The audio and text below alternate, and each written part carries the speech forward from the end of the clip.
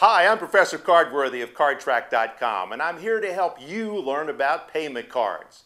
Today's lesson is about smart cards.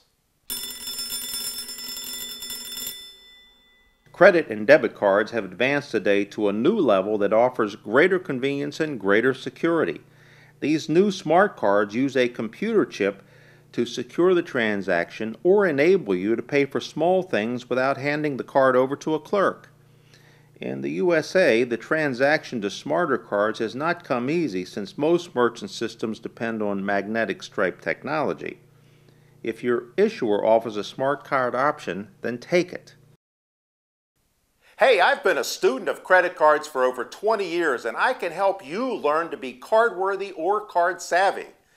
To learn more about credit cards or to ask me questions, visit me at Professor Cardworthy's Corner at CardTrack.com.